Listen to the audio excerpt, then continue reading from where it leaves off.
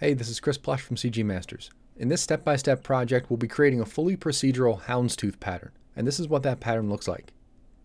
But even more simply, this is what it really looks like. Then this pattern is repeated all over. So let's break down what we need to do to create this.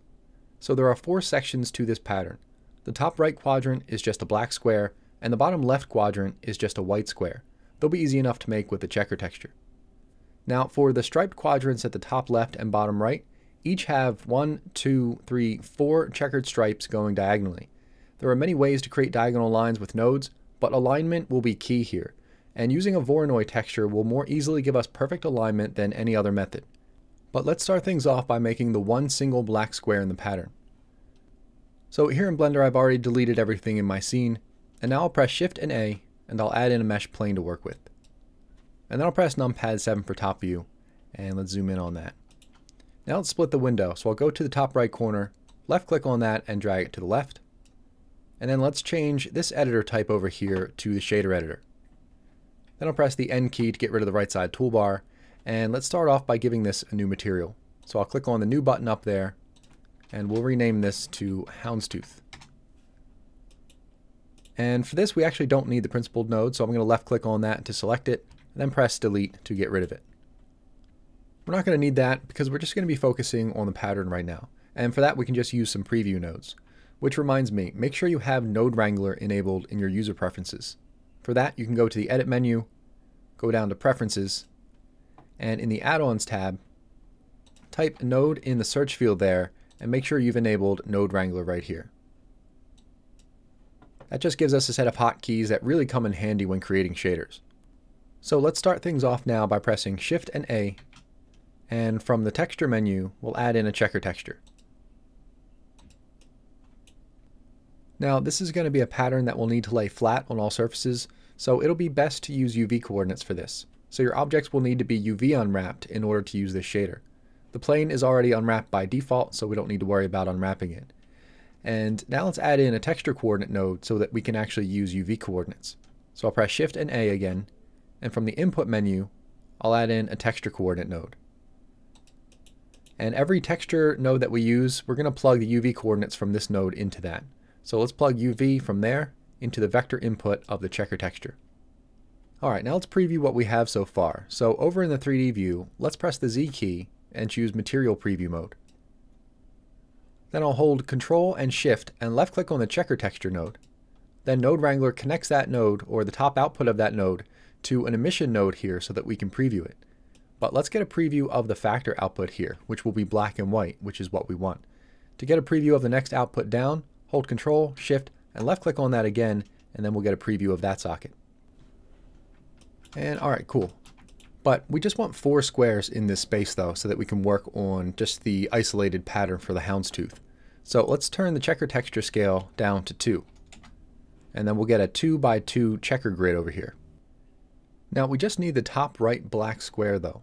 So what we can do is create a white band across the bottom that kind of overrides the black square down here. That way we'll have 3 white squares and 1 black one. And we can do that by using another checker texture. So let me left click on the checker texture node to select it, then I'll press Shift and D to duplicate it and move it down to right there.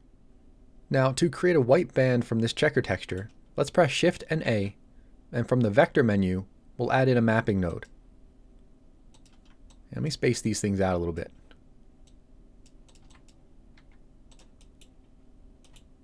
Now with the mapping node, we can stretch these checker textures infinitely wide so we end up with just 2 black and white bands going horizontally. So to do that, first let's connect the vector output to the vector input of the checker texture. And again, we want to use UV coordinates for every texture node that we use. So let's plug the UV coordinates into the vector input of the mapping node. And now let's get a preview of what we have so far. I'll hold Control, Shift, and left click on this checker texture twice to preview the factor output. Okay, so it looks exactly the same as the other one so far, but now we've got a mapping node that we can use to stretch it. So let's play around with the, where's it at? The X scale here. You can see it's going to stretch it or squash it on the X axis. Let's turn the scale down to 0, and it stretches it infinitely wide, and we end up with a white band on top and a black band on the bottom. So we've got a black and white mask to use now. And what I want to do is use this by replacing the bottom stripe with the color white, and the top stripe will have that single black square in the top right corner still. So let's go over here, and I'll press Shift and A, and from the color menu, I'll add in a Mix RGB node. And let me move it up there. So with this mix node, we can mix two different colors or two different inputs together, and we can mix them using a mask if we plug that mask into the factor value here. So let's plug our mask down here into that by plugging the factor output into the factor input of the mix node. And let's preview this by holding Control, Shift, and left clicking on it. So our black and white mask from down here is now mixing these two different colors. So for example, if we change color 1 to red, you can see the stripe that was black in our mask is now showing color number 1, and the stripe that was white is showing color number 2.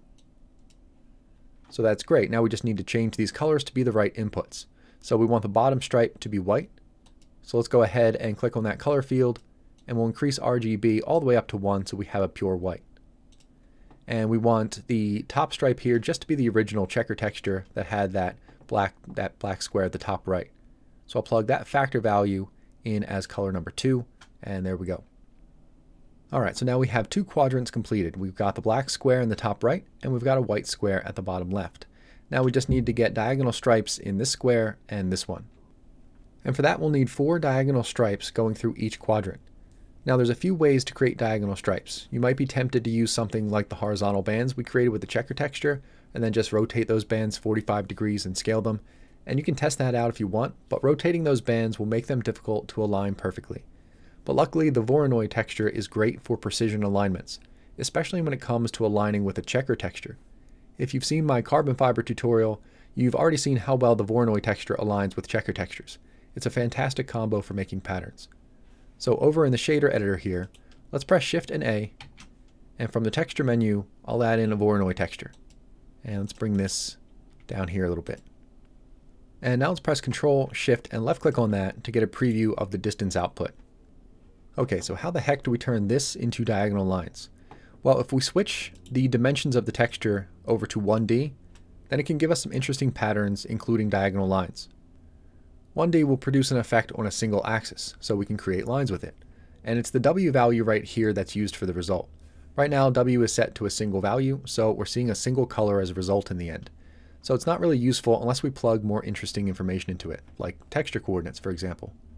So let's go ahead and plug our UV coordinates into the W input of the Voronoi texture. And there we go. Now we've got some diagonal lines.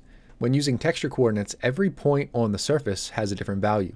So all of these different values will produce different lines when run through this texture, and we end up with diagonal lines.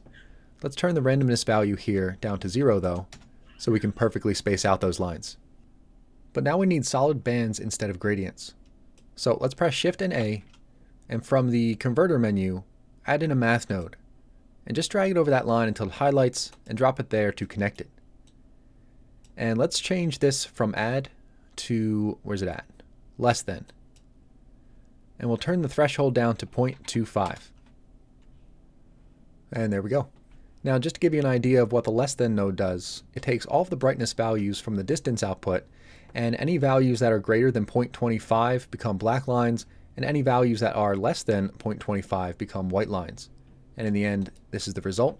We get these diagonal bands, all of them being the same exact width. Alright, so now we need 4 bands in each block, so that's going to be 8 bands total. Right now we don't have 8 bands going through this. We have 1, 2, 3, 4, 5, 6, then a piece of 1 up there and a piece down there.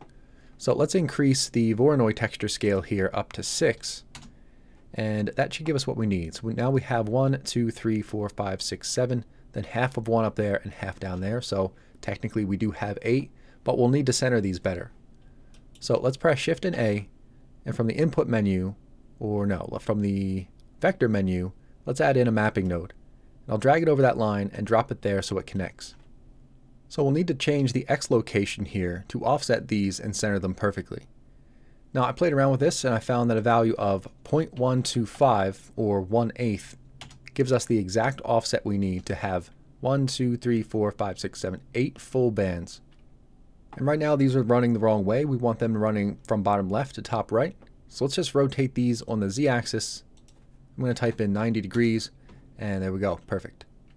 And now let's mix these stripes in with the single black square we created. So let me hold Control and Shift, and I'll right click and drag between these two nodes, and Nodewrangler connects them with a Mix RGB node right here. And let me space things out a little bit better. So right now the mix factor is set to 0.5, so it's combining both of those textures 50-50. Not exactly what we want. We want the stripes to show up only in the top left and bottom right quadrants. And for that we'll need a mask that we can plug into this factor value. We actually already have a mask right here. Our first checker texture, if I hold Control, Shift, and left click on that twice to preview it, is the perfect mask to use because we can just replace the white squares here with the stripes. So let me hold Control, Shift, and left click on this mix node again. And let's connect this factor output from the original checker texture into the factor input of the mix node, and there we go.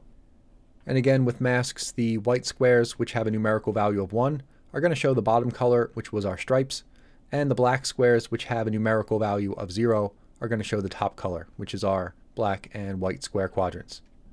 So now we're almost finished, but we do need to invert the colors for the stripes at the top left quadrant here. They're all backwards right now. So for that, let me press Shift and A over here, and from the color menu, I'll add in an invert node. And let's drag it over this line here and drop it there so it connects. Now first, this inverts everything, but I just want to invert what's on the top left here. And for that, we can use the original bands that we created right here.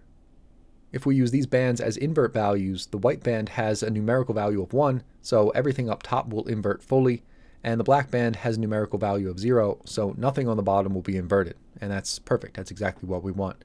So let's press Control, Shift, and left click on the mix node again to get a preview of it.